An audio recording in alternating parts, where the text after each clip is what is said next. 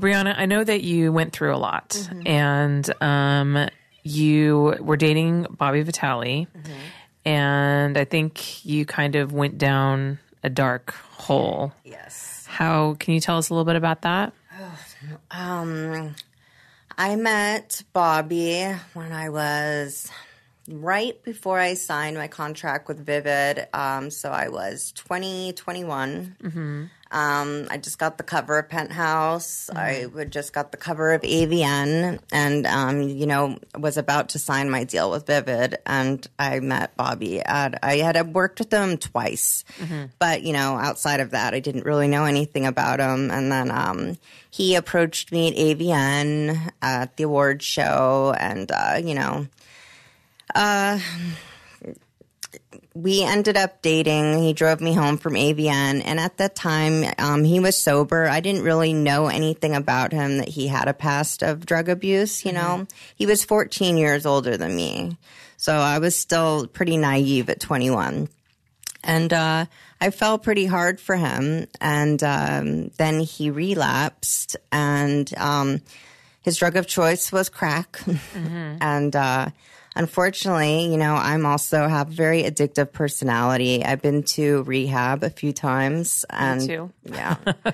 Yeah. And I got wrapped up right in it with him. And I mean, the stuff we did was just insane. I OD'd so many times and got down to like 98 pounds, and still, you didn't think anyone was catching on, Yeah. Vivid called me in and said, we can't shoot you until you put weight on. You're too skinny to shoot. Your mom, she pulled me aside and actually watched me eat. Like she was force feeding me.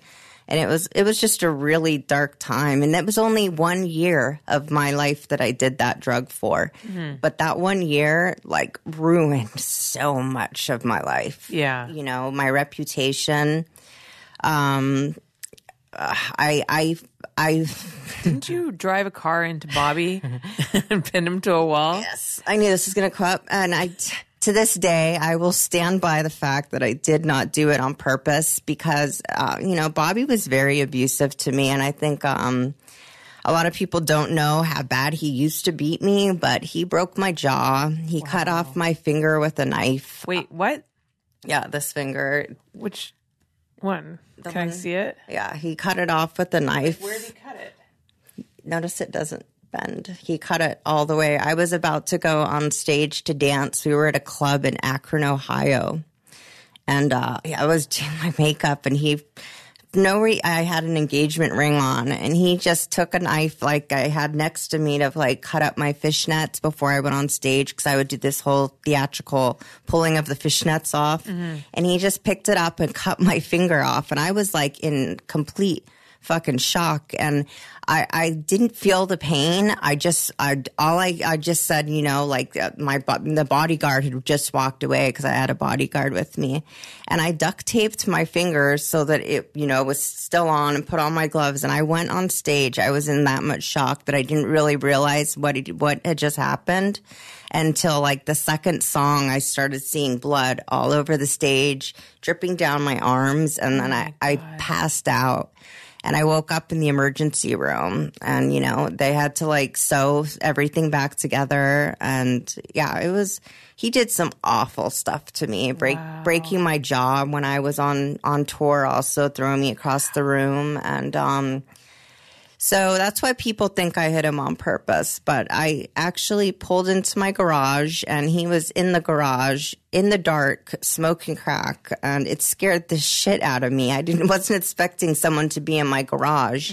And I hit the gas pedal, and I smashed him in between my car and the wall. And I broke his pelvis, broke his legs. God, and it was awful. And the reason, if he thought for 1 second that I did that on purpose, I wouldn't be alive today, because the shit he did to me after, because of course he was pissed. He knows it was an accident. But I mean, I would wake up to him pulling me out of bed by my hair and pissing on me out of his bladder bag. And I still stayed with them because I felt so guilty about hitting him with my car. He had to learn how to walk again. And he continued to do drugs. And at this point, I had stopped doing drugs. I was done, you know. And I called his mom. I'm like, you know, he can't be here anymore. You know, he's gonna kill me. Mm-hmm. I'm gonna wake up one day and he's gonna have killed. You know, I'm not gonna be here anymore. So.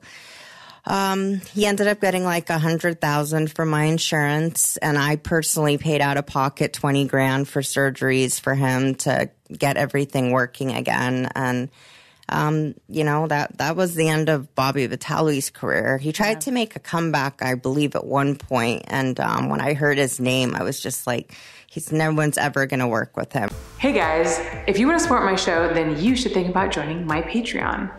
At my Patreon, I offer all kinds of amazing perks in exchange for your financial support.